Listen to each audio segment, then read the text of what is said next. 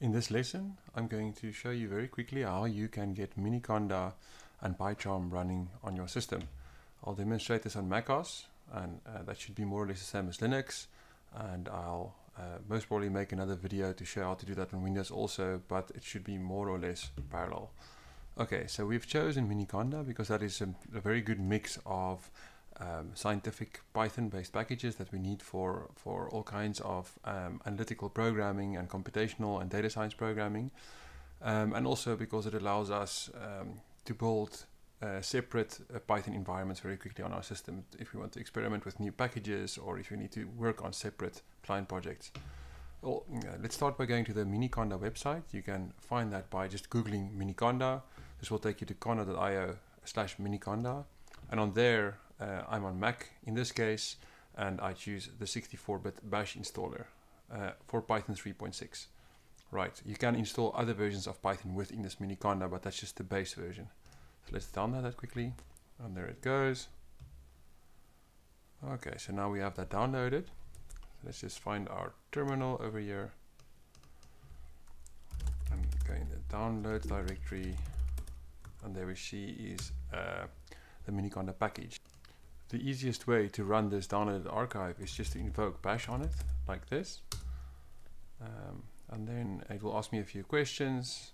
First I have to read, or at least acknowledge, this license by pressing space and going through it, and then typing yes, I do accept this license. At which point it will suggest using the default directory of Miniconda 3 in my home directory. I just press enter, and then it will continue the installation. Give it a few moments to do so. It's installing a few basic packages and configuring them and getting my whole Miniconda installation ready. So now comes the tricky bit. It's asking me if I want it to prepend the Miniconda 3 install location to my path with the default yes. And in fact, in this case, I want to say no due to a recent change in Miniconda. I'll tell you why. If we had added that to our path, running Python would have gotten us the Miniconda Python instead of the Mac, in this case, system Python or the Linux system Python. There's now a better way to configure this, and it's actually explained in their FAQ, frequently asked questions. I hope that they will soon update their documentation. But in short, instead of adding the whole of the conda bin to your path, we only have to source one of their shell scripts. And the best place to do so is in the bashrc or the bash profile, or whatever shell profile that you use. So let's do that. Go to Emacs, which is my preferred editor. We won't be seeing too much of this because we'll be using PyCharm.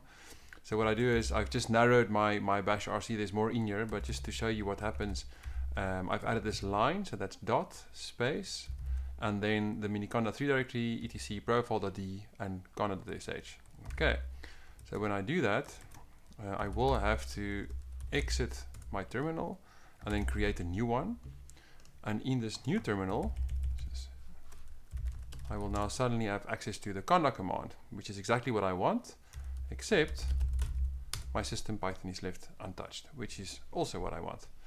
Okay, now the next thing that we're going to do is we're going to create our very first test environment. So let's do conda create, which is conda speak for creating an environment. And what this environment is, it's within conda, within Miniconda, Anaconda, you can have multiple independent Python environments, and each Python environment can be configured with a different version of Python and different versions of all of the various different libraries. So in this way, I can construct the necessary dependencies, put them together for each and every project that I'm working on. This is terribly convenient, and it also leaves my system Python untouched, which is a big bonus. Okay, so I do conda create. Let's call it, for example, in this case, VXU1. That's just our first environment.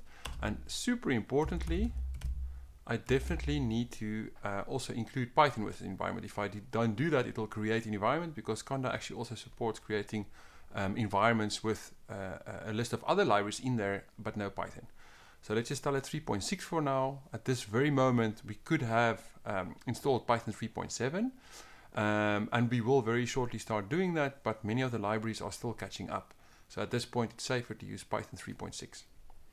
It'll be very easy to upgrade later. We can also easily use some of the more interesting features of Python 3.7 in 3.6, such as data classes, by using the officially sanctioned data classes backport. Okay, so let's just create that environment. It takes a while. It's actually running a real dependency solver, so it has to traverse the whole tree of dependencies and figure out what the best configuration will be of all the various the versions that are required in this dependency tree by all the different packages that are dependent upon by Python 3.6. And this gets more and more complicated the more packages that I need. But usually the solver is able to resolve this for us and then configure the environment. It helpfully ends there with what I need to be able to activate that environment. And why I want to do that is usually the default Python is my system Python. But when I activate my new environment by going conda activate vxu1, two things happen, at least two, actually many more. The one that you can see here is that the prompt changes. It says vxu1, so that I know this is now the active environment. And if I ask the shell which Python now would load, it tells me very helpfully, well, actually the vxu1 Python is going to load, and this can be a completely different version from my system. So now if I run Python, that's the Python prompt. And as you might know or not know, but this is a REPL right here, and I can start typing Python commands in there.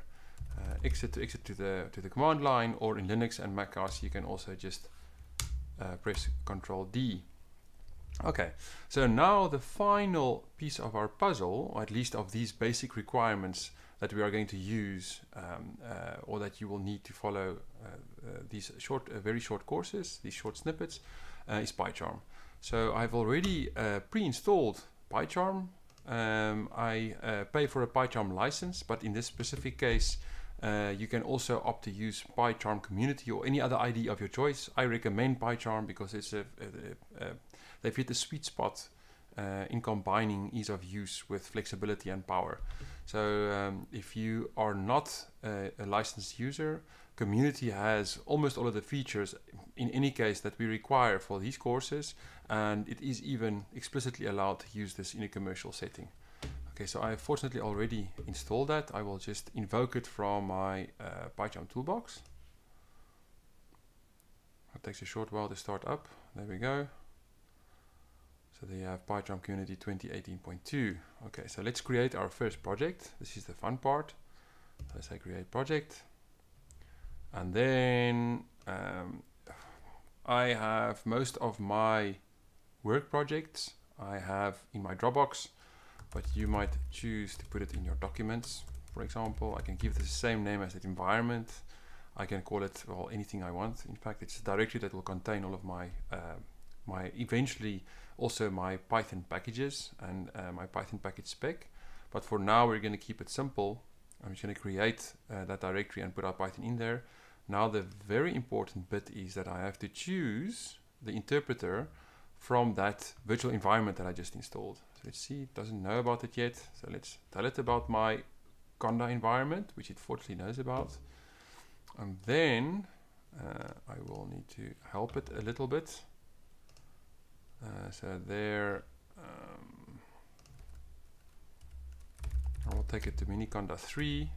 You can use the file browser. I know where it is. I'm just going to type /envs, and then within envs I just have to type the name of the environment, and then within that the bin directory, and then I usually select Python 3 explicitly to remind me that this is a Python 3 project. But you could just have used Python because that is by default in this case Python 3.6, which we installed. So I do that. So now I've selected that interpreter, I press OK here, and now I have this project over here, and I've already linked it to this new Python virtual environment that I've created. And now I can click on the create button, and here I now have a fully configured Python project, which is amazing. So let us just create a new file, and let's call this hello world.py for now. We'll be doing more complicated things later on. So I can do exactly the same here. just see if I can. Oh, this might take a while. That's right, I hope that's visible. So now I can do exactly the same here and say print hello world. And then a shortcut is I can just right click on this file over here and I should be able to say run hello world, in which case it will automatically create a run configuration for me here. So henceforth I can just type shift 10. So let's say I change my code, I save, and then I press shift F10 and then it will rerun my code down here. So now I have debugging going. I can run it from the IDE, and I will of course get all of PyCharm's considerable help. Oops, this is a standard Python convention. So why I do this is so that if this Python is invoked as a script, in other words I run it, it will then actually run that main method. But if another Python file were to import the script to use it as a module, as library code, then it would not run main by default, and the calling code would have the option of running main or not. Okay, so I think that concludes this very short lesson. You should now have Miniconda running on your system.